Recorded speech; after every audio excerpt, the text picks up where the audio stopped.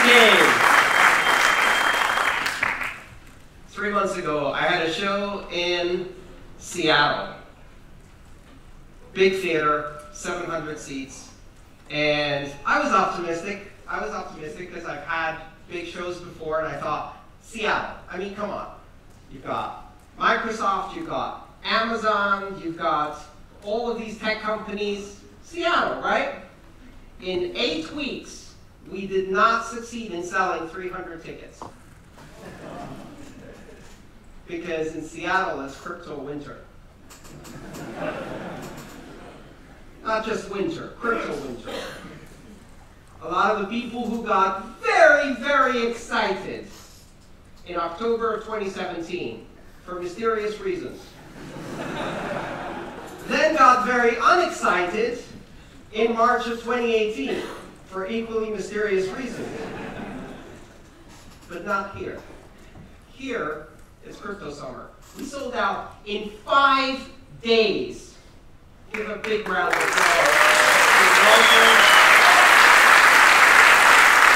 And more than 20 volunteers who came together to make this happen and help me make this happen. Thank you so much to all of those who supported this event, who worked really hard to do this event, of course the sponsors, and all of the work we do goes towards charity. So this is going to be a fun place to start. Let's start with this concept of crypto winter and crypto summer. How many of the seasonal variations of crypto have you been through so far? How many have been through 4 bubble cycles? A couple of hands. Same people who did their inheritance planning.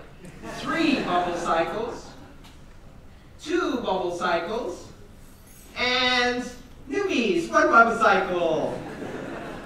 Don't worry, there is another one coming.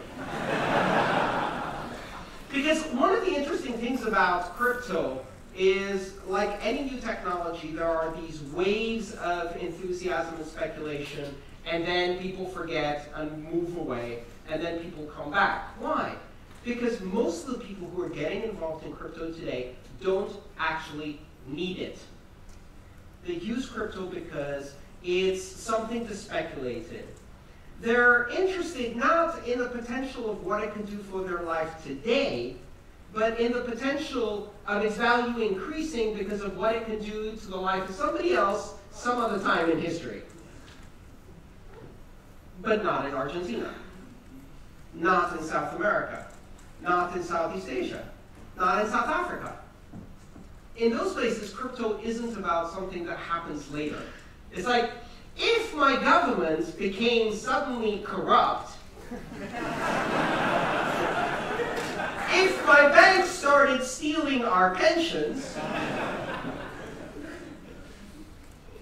if our speech was censored, if our associations were restricted, if our political parties were imprisoned, if, that's happening.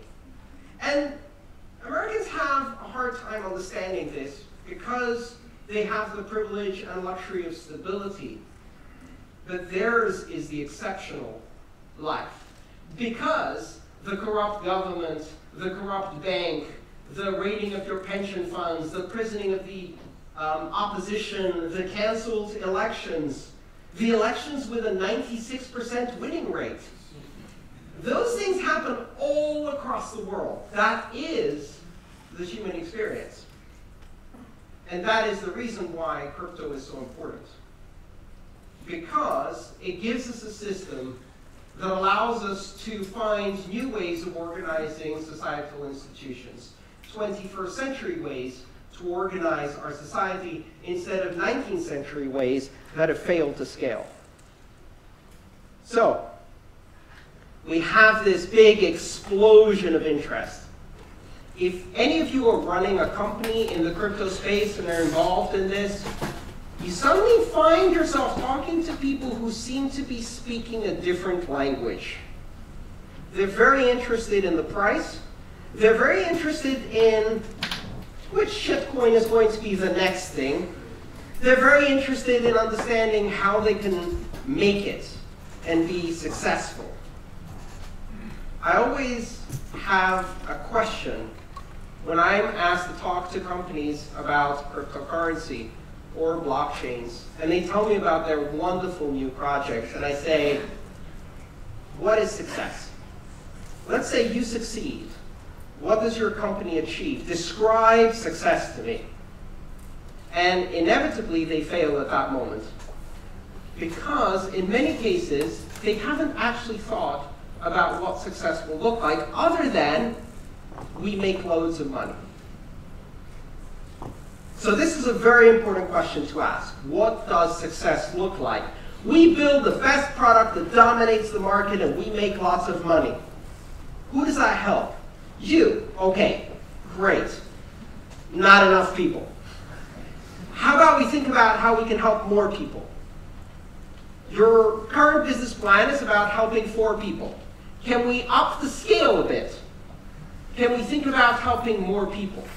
And one of the interesting things that happens is when suddenly this market, this space is flooded by outsiders, by people who are opportunistic, who arrive in the cryptocurrency space because they read an article in the Wall Street Journal, because they saw an article in the back magazine in the back seat, the back of the seat in the plane, because some of their colleagues are telling them that this is the next thing since AI and quantum computing. They come to this space and they bring with them a set of assumptions. And one of the assumptions is very interesting, and that's what I want to talk about today. And that assumption is that markets operate as a zero-sum game. And they won't tell you this because they don't even know that's what they're thinking. But it's a very important assumption, and you have to be very careful to notice that that's exactly what they're thinking. When you have business discussions, or when you're even talking to your friends about the latest crypto they're interested in, implicit under many of these conversations is the concept of a zero-sum game. And a zero-sum game is an environment in which one party wins only if the other party loses. You can't have a situation where both parties win, where everybody wins. You have to win at the expense of someone else. And this is a toxic assumption. And it's an assumption that exists in every cycle of business. It's pretty much what an MBA is about. It's about teaching you how to play the zero-sum game and crush your competition. Because it's not about making a better world or a better product or a better market or increasing competition. It's about finding ways to figure out what the rules are, how to exploit those rules, how to build a fence around your intellectual property, your product, your niche, how to prevent anyone from competing with you, how to capture customers, not acquire, capture customers, herd them into this fenced area, and then extract as much fucking money as you can from them.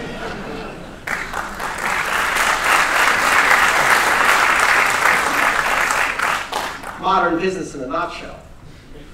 But this assumption stems from some very important considerations. And the most important one is the absence of free markets. In a free market, you don't play a zero-sum game. In a free market, you can't stop competitors from entering. In a free market, if you create something new, others will emerge to exploit that something new, but they will also bring with that new customers, new opportunities, new markets that everyone can enjoy and win. In free markets, it's not a zero-sum game. So where is this idea coming from? It's coming from the fact that the most celebrated capitalists in the world have never seen a fucking free market in their entire life. Because they operate in an environment where they own the regulators, where they write the rules, where their primary goal is to figure out how to cheat enough, how to set up a business to ensure that no one can stop them from acquiring the holy grail of business, a monopoly. And then, once you have a monopoly, prevent anyone from breaking it and extract as much value as you can from customers. It's not about competition. It's not about improving the world. It's not about improving markets. It's about establishing monopolies. They take that attitude, they enter the crypto space, and they start spreading it like a poison in every business in crypto. And this creates assumptions that you see all around you. We can't open source our wallet. If we open source it, our competitors will copy it. We need to find out who the regulators are. In fact, we need to invite the regulators to regulate our industry so we know what the rules are. Why do you need to know what the rules are? The rules are simple. Every 10 minutes, 21 million. I mean, they're pretty simple rules. We all know what the rules are. They're enforced by network consensus. The smart contract will execute. The token will be issued. The rules are clear. Why do you need different rules? Oh, because we can't fix those rules. Well, we can fix the human rules with lobbying. And we want an environment where we can take our MBAs and unleash them into the market, round up all possible customers, and create a nice, cozy monopoly, zero-sum game. And that's how you get the various forms of maximalism. We cannot win with our crypto unless their crypto loses. So it's very important to point out all the ways in which that other crypto is doing it wrong, is not pure enough, is not the original vision of the founder, is not innovating in the correct direction. That's zero-sum, infecting our industry. Because in an open source industry like ours, it doesn't matter. It doesn't matter. If they do something good, copy it. It's open source. Learn. In fact, what we get is this beautiful environment where every invention made anywhere in the entire ecosystem becomes an invention that everyone can use. And not just every success. Every failure becomes a lesson that somebody else learned the hard way so that you don't have to, which in business is even more valuable than a success. A failure that didn't cost you something to learn. We are in an environment where we have a different set of rules. We are not suffering a tragedy of the commons because we have a creative commons, an open source culture. And this is not just a technological culture of source code for our computers. It's an open culture of creative people. And that culture has all arrived at this singular moment in history and has already agreed to one fundamental premise. This might be a better way. They're already on our side of the fence. Because on the other side of the fence is the zero-sum game. Is the bankers and the governments and the corrupt politicians and the monopoly systems that create massive inequality and failure and wasted talent all around the world. That's what's on the other side of the fence. And so our friend has finally crossed over to this side and say, there might be something better. This side might have a new way of doing things. And what do? You turn to them and you go, you bought what? That's a shitcoin, you heretic. What? Welcome, my friend. Buy some more shitcoins. You'll learn soon enough. I'll advise you on some other things you could look at. Maybe instead of buying, I can teach you about some of the technology. You can learn about what you can do with this. Apply it in your own life. Learn a skill. Use it in your business. Explore all of the possibilities of this, not just the investment. And also, don't buy that. Really, don't. But welcome. And even if you did buy that, you have still made the very important mental leap of figuring out that we're trying to build something different, something new. You're already part of our creative commons. And so I'm going to embrace that possibility. I'm going to welcome everybody who comes for whatever reason. Good reasons, bad reasons, it doesn't matter. as long as what they're not bringing to the game is this mentality of zero sum. This mentality that we can only succeed if somebody else fails. We don't do that in open source industries. We don't do that in free markets. We don't do that here. Here, we have a Creative Commons. And a Creative Commons doesn't cause a tragedy of the commons where everybody exploits the resources, fences them off, and sucks them dry until there's nothing left. In a Creative Commons, everything is shared. And if I consume from your knowledge, you don't lose that knowledge. You also have it, and so does everybody else. If someone takes my book and downloads it without buying it, I didn't lose a book.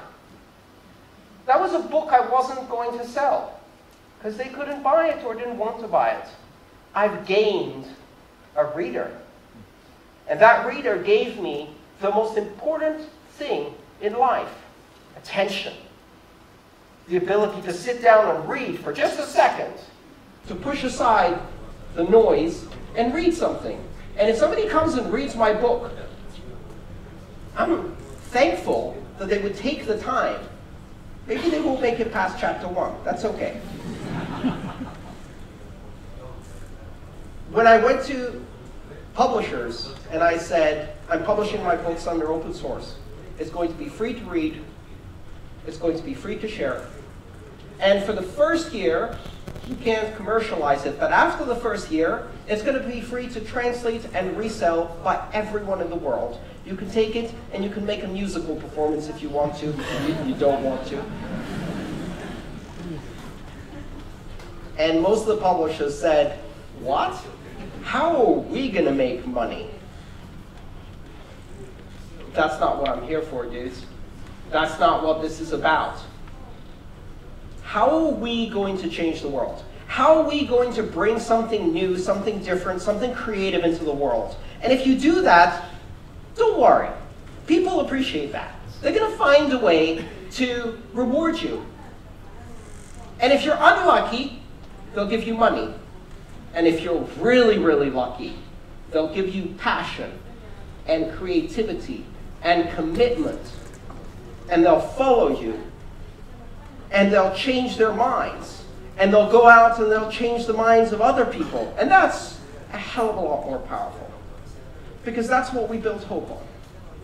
So, when the market is booming, in come the zero-sum gamers. And they're like, in order to really grow, we need to get investors. But investors have expectations. Where is the intellectual property that we can fence around? Where is the product that will prevent competitors from entering the market? How do we create an environment in which we win by crushing everybody else? And some of the companies in the space, they succumb to this message. They follow this message. And then the market turns, and things get difficult. And then the zero-summers get even louder. The only way to win now is to give up these stupid, naive, sacred principles of yours. You silly little anarchist. We have to play the game with the big boys, the professionals, the regulators. We have to do this right. And by right, they mean legitimately. And by legitimately, they mean in a way we can corrupt. Be very careful when you hear the word professional. I can't tell you how many times in my life I've been in a business situation and somebody will say, well, now we have a professional perspective. Well, welcome to our Creative Commons. This was not built by professionals. This was built by amateurs.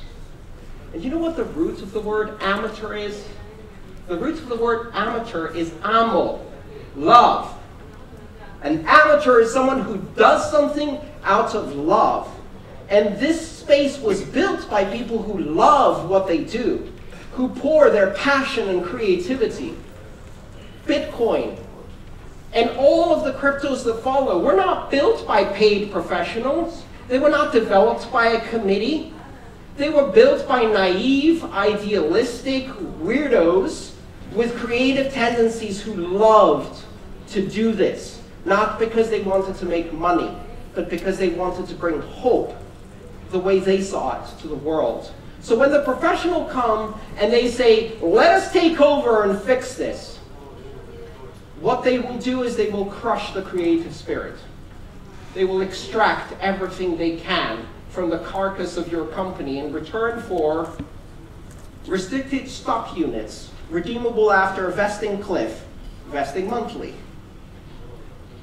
They will sell your soul in order to have an exit. And then as soon as the market changes, they're going to ask you to sell out your principles.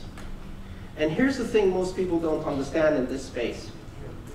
Principles are the most important competitive differentiator a company in our space has, or any project in our space.